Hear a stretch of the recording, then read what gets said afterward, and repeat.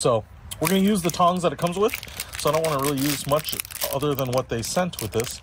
And this may be a very barbecue pitmasters type of cooking, because this may be a very low and slow way to cook burgers. We will find out. All right, clearly getting some more heat. We see some smoke here. I'm going to try to separate these a little bit. Just let the heat kind of move between them here. But at least they're cooking. At least I know we're cooking something. Right now, like I said, from an efficiency standpoint, I can't cook as much as I would possibly like. But I will say that I feel like these charcoal briquettes allow me to reuse this.